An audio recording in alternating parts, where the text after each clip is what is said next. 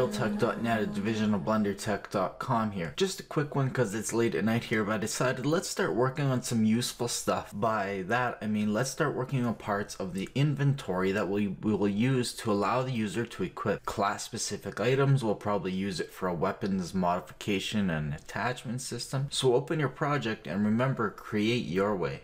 We're gonna need to go into our blueprints folder. We never had inventory period. It was in my planning, but I've never actually shown how to do a replicated one. So we're gonna create a new folder called inventory main. And I'm gonna set this to green because we're working on it. What an inventory is gonna require is a ton of interfaces. Now, for those of you that don't know, in a programming language like C++, which blueprints are based off of essentially, or are boiled down to, or Java, something similar, an interface basically just allows two different classes to share functionality when those classes are not inheriting from each other in any way. So we're gonna need a lot of those because we're gonna have item classes and player classes and so on and so forth. So we're gonna need a lot of interfaces to allow functionality to be shared across a player and other players, networked, and items, and so on and so forth, widgets. The list continues. So let's right click. Let's start with some of those. Let's go to blueprints. Let's create a blueprint interface. We'll call this BPI player in. So let's open that up, save while we're at it, and we are greeted with function. So what we're gonna need is, well, there's gonna be dozens and dozens of them, but we might as well start with something nice and easy, which will be something like change inventory size. I should just use inv all the way. Makes sense what inv is. So we're gonna need a new input. We're gonna want two integers. We're gonna do a tiled inventory. I've done listed before where we've put essentially buttons in, but I've had lots of requests from my old inventory tutorial on crafting to do a tiled one, so that's what I'm gonna do this time. So we're gonna need a size X in item icons and a size Y. So that's basically how many icons wide and tall, because for example, if we're gonna modify this for a weapon modification, we're probably gonna need a lot more room. But if we're doing something like just equipping, you know, certain items to a player, we're only gonna need a few slots. We are gonna need a pawn reference, except my keyboard cut out there. Pawn reference. This is for overflow. So for any icons that overflow, that don't fit in our X by Y or Y by X. And lastly, we're gonna need an actor. And a lot of the stuff we're gonna do is, oh come on, is gonna be based on actors because they replicate so easily. So we're gonna need inv target. Whose inventory are we targeting when we're changing the size? Let's add a new function. We're gonna need use item, and that will need, of course, an item index. Actually, we're gonna need the same one. We're gonna need a target inv. I'll do that since actor's there anyway. We're gonna need an integer index. There. We're gonna need a boolean called b is consumable. So that would be stuff like med kits and such, where we're not just attaching something when we use it, but we're actually using one of multiple items. And lastly, we're gonna need a player controller reference. You'll see lots of these since it is gonna be fully networked. And this will be the player. Well, yeah, the player controller. pretty easy. We're gonna need a simple function, which is gonna be open env container on, I'm gonna put it in caps, client, and this will be an actor reference again. It won't be just a regular or it won't be the inventory hole. It'll be just an item container. So an actor that holds an item, essentially, just like any other inventory system. What else?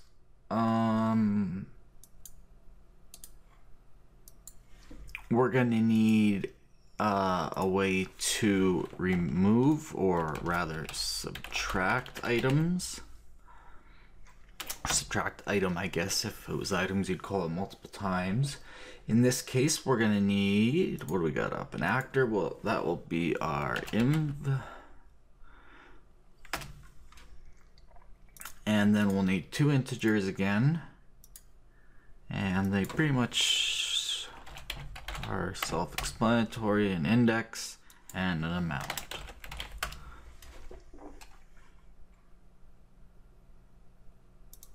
Now, since we're doing slots, we're gonna need something similar, which is gonna be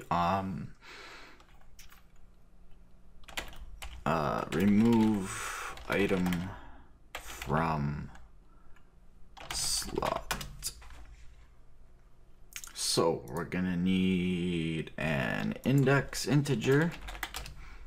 Which slot are we removing this item from? And we're gonna need an actor reference again,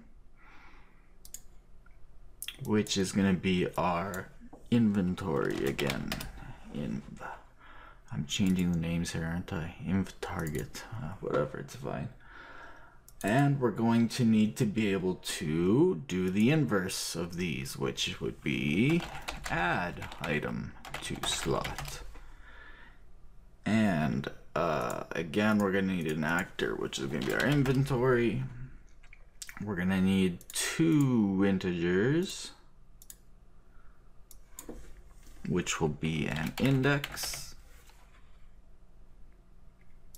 and an amount.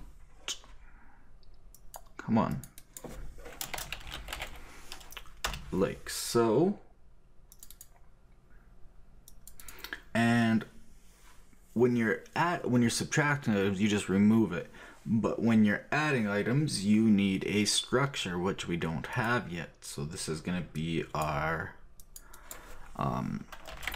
item data. I've called it all sorts of different things in the past: item data, item core, whatever, your base item class. But it is a structure, so we are going to, I guess, just put it in inventory main. We'll put a new folder called item. I'm going to set this to yellow. And we're going to need to make a new structure called s_item data. You can call it item info if you want. It holds all the information about each and every single item. Is really all there is to it.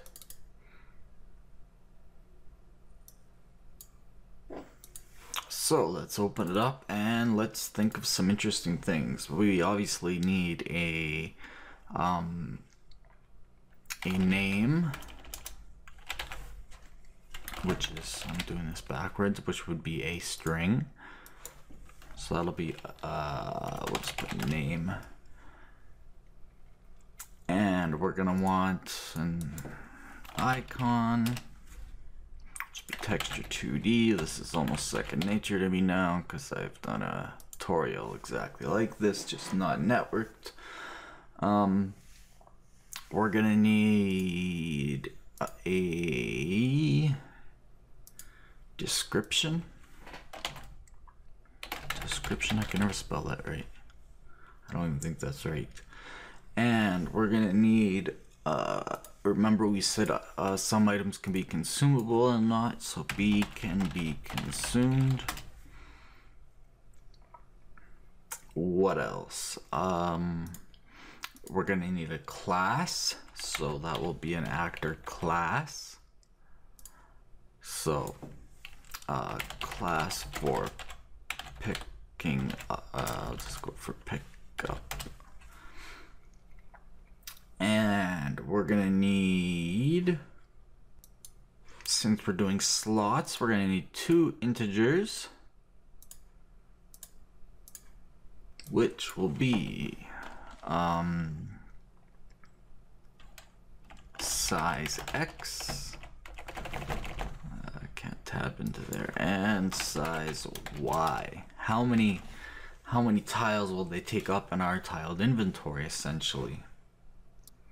And we're gonna want to be able to stack items. So let's do another,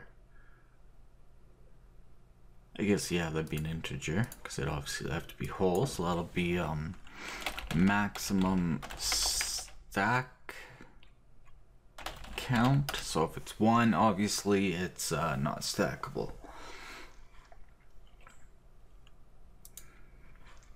Now I'm gonna go back into the content browser and I'm gonna add a secondary structure for this. In the past, I've just filled the structure with all of its characteristics, its attributes, but I am going to do it in a structure this time, another structure. So we're just gonna call this S item attributes, and inside of that one, for now, I'm just going to keep it simple. We'll just go with, I guess, a float, because you can have half. We'll just start with something like weight. I think that's all we'll really need for now. We'll make it more advanced as our game gets more developed and we decide what we need, but that's pretty standard stuff for an inventory. And this will allow us to do things like, if the demolition character class has a lot of heavy items, then he might move a little slower, and we can calculate it all automatically without having to set values. So let's go back to our item data. I'm going to save here, since structs don't autosave, since they don't compile. So we're gonna want S item attributes like so, and this will obviously be item attributes, and then you get a nice drop down there. We are gonna want a few default values. Most items probably will be consumable in this style of game, you know, like grenades, ammo, all sorts of things, C4, whatever, right? Medkits. So that's gonna be pretty standard. Max stack count, we want that to be at least 1. That's a guaranteed.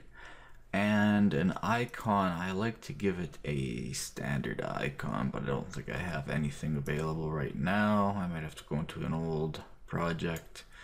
So I'll just leave it with UE4 logo, my go-to value for texture 2D. So yeah, I'm gonna save that. That should be good. So now we just need to add this into our add item to slot in our interface, our blueprint interface. So let's add S item data, and this will be item data. Whoops.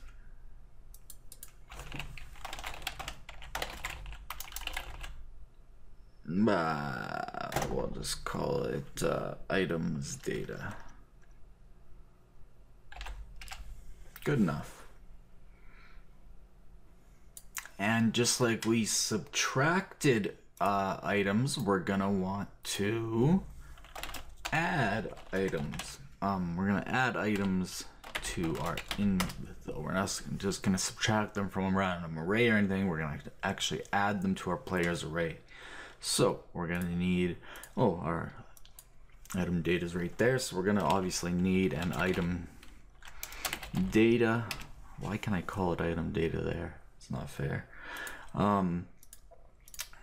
we are going to need an actor reference again for whose ever inventory we are adding it to, because the server can give items out too, you know, like in the commander mode or whatever. And we're gonna want lastly an integer for amount, capitals.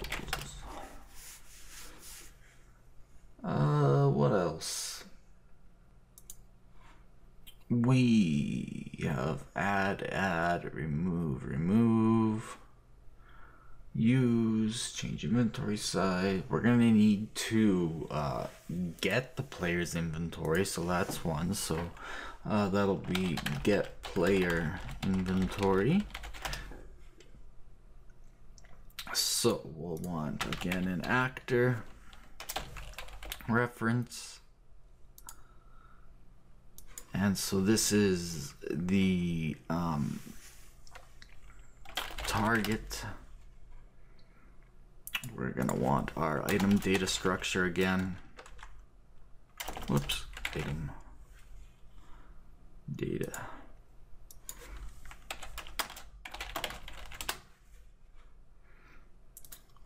We're gonna want an amount.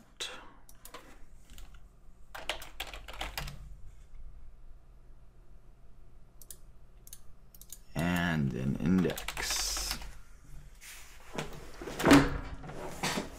Sorry, I'm thinking of the wrong one. This is it is totally duplicated that one right there.